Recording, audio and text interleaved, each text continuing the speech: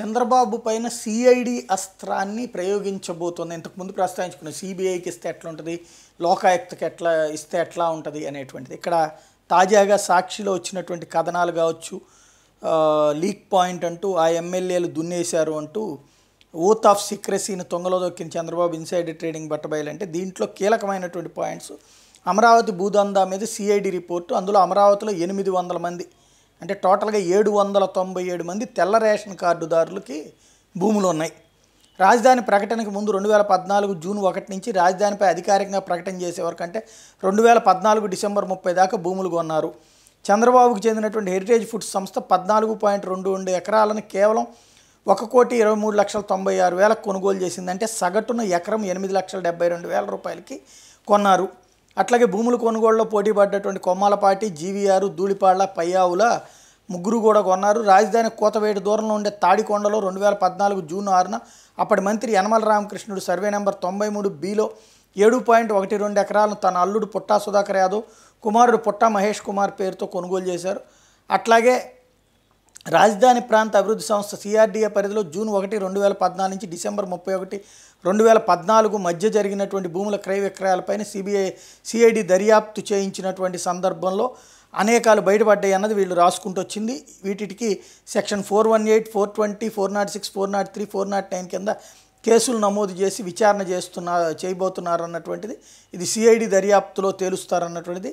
రాజధాని లేకుండా రాష్ట్రాన్ని విభజించి కేంద్రం సృష్టించిన సంక్షోభాన్ని అవకాశంగా మలుచుకుని ఈ విధమైనటువంటి కార్యకలాపాలకు పడ్డారు. ఇందులో బినామీలు 2014 జూన్ 1 నుంచి రాజధానిపై అధికారికంగా ప్రకటన చేసే వరకు అంటే 2014 డిసెంబర్ 30 దాకా రైతుల నుంచి కారు చౌకగా వేలాది ఎకరాలను కొనుగోలు చేశారు.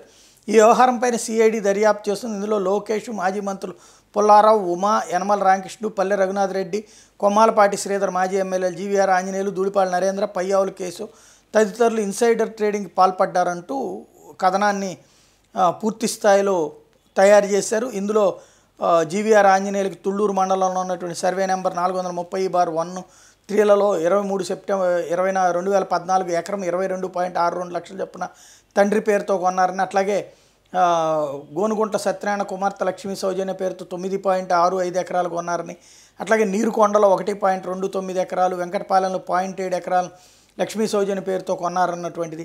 అట్లాగే నరేంద్ర తుళ్ళూరు మండలం కొండమరాజుపాలెంలో 1.21 ఎకరాలను 6 లక్షల రూపాయల చొప్పున తన కుమార్తె ధూళిపాళ్ల వీరవైష్ణవి పేరుతో కొన్నారని, ఇట్లాగా దాంతోపాటు చంద్రబాబు సన్నిహితులైన వేమూరు రవికుమార్ ప్రసాద్ డైరెక్టర్గా ఉన్న 7 hills logistics systems private limited, గోష్పాద గ్రీన్ఫీల్డ్స్ private limited పేర్లతో తుళ్ళూరు, వైకుంఠపురం, మందడం, వెంకటపాలెం, ధరణికోటలో 25.91 ఎకరాలు కొన్నారని, పయ్యావుల కేసు తుళ్ళూరు మండలం ఐనువోల్లో సర్వే నెంబర్ 48/3లో 2.13 ఎకరాలు ఎకరం 6.39 లక్షల రూపాయల చొప్పున కొనుగోలు చేశారని ఇట్లా లెక్కల అంకెలతో సహా పెట్టుకుంటూ వచ్చారు. ఈ మొత్తాన్ని మీదన సిఐడి ఎంక్వైరీ జరుగుతుంది అన్నటువంటిది ఇక్కడ ఇంతకుముందే ప్రస్తావించుకున్నట్టు. సిఐడి ఎంక్వైరీ చేసినటువంటి సందర్భంలో చివరిలో అరెస్టుల దగ్గరకు వచ్చేటప్పటికి ఈజీగా ఎగ్జిట్ అవ్వచ్చు, ఈజీగా స్టేలు తెచ్చుకోవడానికి అవకాశం ఉంటుంది.